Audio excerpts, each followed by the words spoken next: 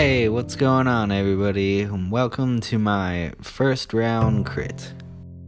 When we first came back to school from the summer, I had 2 story ideas and a whole bunch of confidence. So I went into my meetings with Steve and Amy feeling pretty good. I went into my individual meetings and pitched both of the stories and found that everyone kind of gave a resounding meh.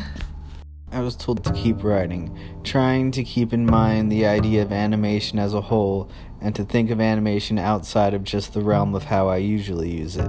Trying to tap into more personal and emotional stories with wider universal themes until ultimately deciding, just fuck it, another Broccoli Man cartoon. If you're unaware of Broccoli Man, he's a character that I've done a few projects with in the past. He's basically a piece of broccoli that was brought to life, and he feels that qualifies him to be a superhero. However, he doesn't have a very strong power set. He is not very intelligent at all, and he rarely helps anyone. Intentionally, at least. I recently used Broccoli Man for a class assignment, and the class had not had any experience with him before, and they were very interested in an opening and closing scene in which a scientist is seen being very mean to Broccoli Man.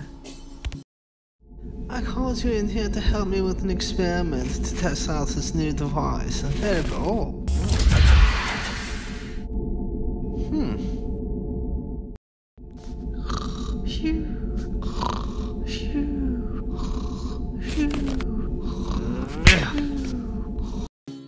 I went on to explain what was happening, and they were all very intrigued, so that kind of pushed me to do this project now, which is to show the origin story of Broccoli Man, who he is, and showing him before he got his powers and became Broccoli Man. So within the realm of the story, there is a government facility where there are a bunch of scientists working on various projects, and 1 or 2 of the scientists happens to be trying to create GMOs, and in the process creates the first GMO, which accidentally turns out to be Broccoli Man.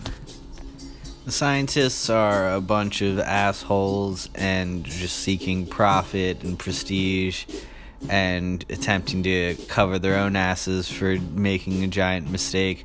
So they continue on to do experiments on Broccoli Man to try to find some sort of use for him. So I don't have a clear story at this point, but basically the main idea being that the scientists are doing these experiments on Broccoli Man, trying to figure out his photosynthesis regeneration abilities we've seen in the past, and how that they can use that for their own abilities, as well as potentially throwing Broccoli Man into dire and dangerous situations, basically to emphasize the overall idea of Broccoli Man kind of just being this overwhelmingly optimistic force in a world of negativity that surrounds him that he is not going to be affected by.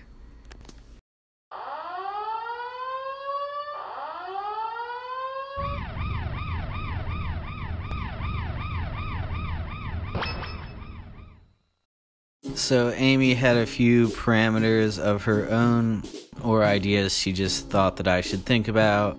One, of course, being that Broccoli Man is a character, that the scientist in his voice is a character. She would like Julius to show up at some point. She would like this voiceover voice that I do to be rambling on somewhere in the background, whether on a radio or something. She would like this small, odd Broccoli Man to show up. So these are all just other things that I've been thinking about, trying to figure out where they belong. Also, I don't know if it's ever been mentioned, but Amy hates Broccoli Man's eyes. She has always hated Broccoli Man's eyes since the first time he was pitched, and basically every time he is mentioned, she mentions it. So I was just curious about what people think about that, and what kind of designs they have in mind. Look at me! Look at me! Do I look pretty now, Mummy? Love me.